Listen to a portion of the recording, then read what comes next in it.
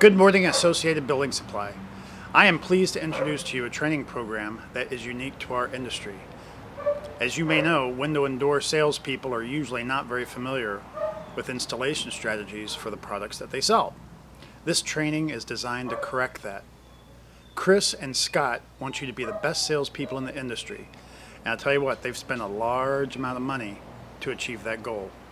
They want you to be the best informed salespeople so that your customers will feel confident that you are the best salesperson for the project and ultimately award you more contracts.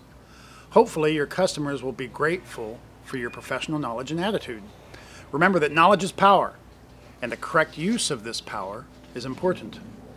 Scott wants you to create a credibility gap between you and your competitor.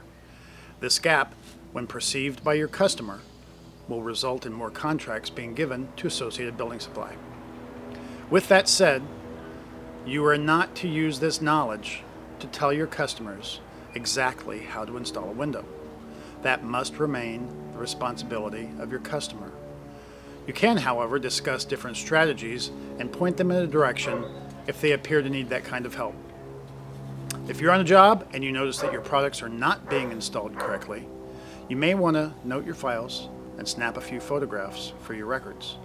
If litigation occurs in the future, your photos and notes may help your attorneys. Often, knowing what not to do is just as important or more important than knowing what to do. Remember that some of the training videos were created 3 years ago, while others were created in the last few months. You may encounter some conflicts in information. For instance, a 3-inch gap in the sealant versus a 2-inch gap in the sealant under a window with a pan system. Don't worry about that.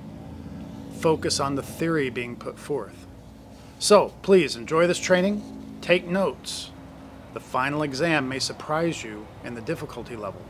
You'll need an 85 to pass, and you'll have 3 chances to pass.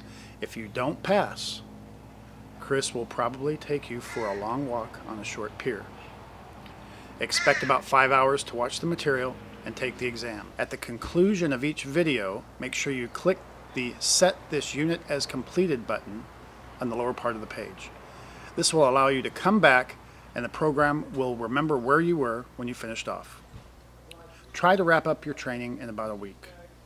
Once again, thanks a lot for your participation, and I look forward to meeting all of you in the field.